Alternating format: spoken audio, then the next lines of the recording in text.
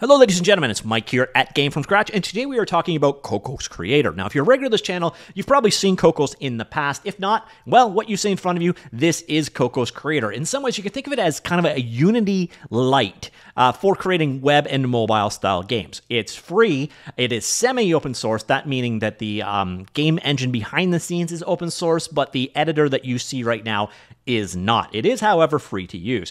It's got all of the visual tools that you would expect. So traditionally, if you are working in a Unity-like environment, you're getting those kinds of experience. So for example, here I am in a main scene. I could go ahead and I could control the lighting here, and you'll see immediate real-time feedback from those changes.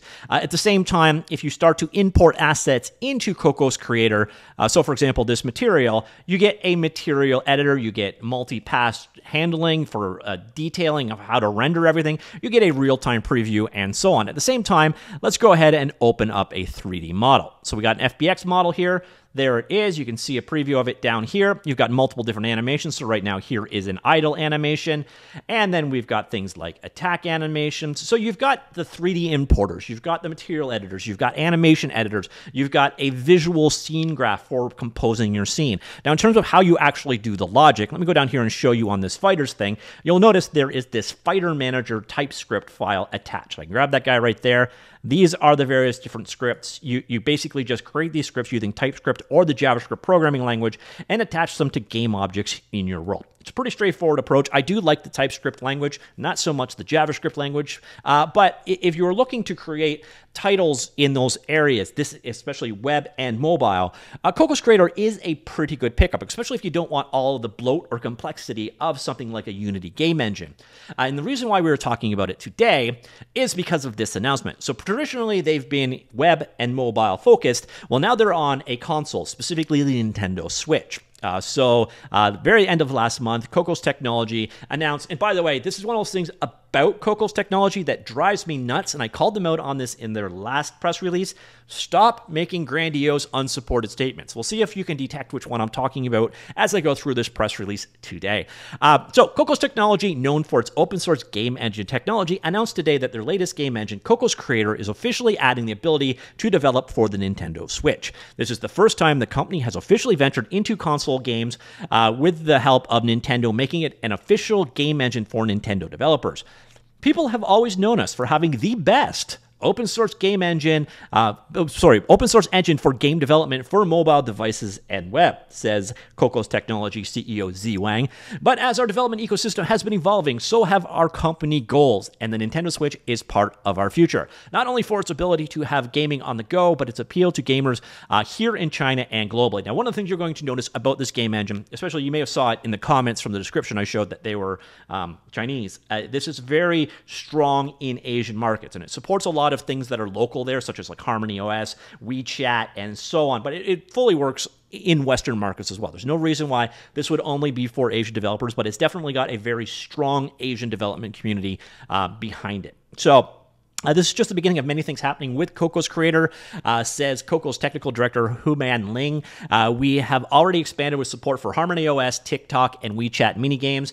Nintendo adds even more places developers can create and share their products across the world. We're excited to share where Cocos Creator's games go next. Cocos Creator for Nintendo Switch is available for free in early July to all Nintendo Switch developers in the middleware section of the Nintendo Developer Portal. Developers who are already approved to develop for the Nintendo Switch can access the software from Cocos. For more information, check our official blog at cocos.com. So, again, my only complaint is this statement right here, and it would all go away with just the addition of one word. People have known us for having the best open source game engine. That is problematic. I know a lot of Godot users will probably sit there and go, wait a minute here, as might GDevelop, as might Default, as might a number of other game engines in this space. And again, in web area, we've got Babylon.js, we've got Play Canvas, etc., etc. So that one might be a little annoying for people to go with. Or if they just said one of the best, okay, the best, Not okay, especially if you don't qualify it. So they did this in their last press release. They did it again in this one. Stop making grandiose, unverified statements, people, because this is coming from the best game development resources voted the last 4 or 5 years by my mom. Don't ask me about that 5th year. So, you just can't make these grand statements without some kind of thing backing them up. But if you are interested in checking out Cocos Creator, it is very cool technology, especially if you like the JavaScript or TypeScript programming language. It is available at cocos.com. You can download it for Windows or Mac. I do not know if this will work in Wine or in another way on the Linux platforms. If you can get it running on Linux, please do let me know. I'd be curious to find out. I do believe the open source game engine behind it works just fine on those platforms, but I'm just not entirely certain about the editor itself. So if you want to come in, you can grab it right here. By the way, if you're interested in learning Cocos Creator,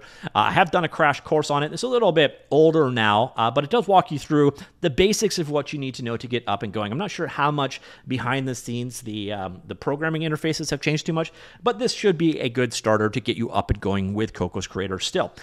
So again, Cocos Creator is now on the Nintendo Switch. Nice announcement there. If you've never checked out Cocos in the past, if the idea of a lightweight Unity for web and mobile games sounds good to you, that's exactly what Cocos brings, and it is free and kind of semi-open source. And it's one of the best open source engines for game development on mobile devices in the web, maybe. Anyways, let me know what you think. Comments down below. I will talk to you all later. Goodbye.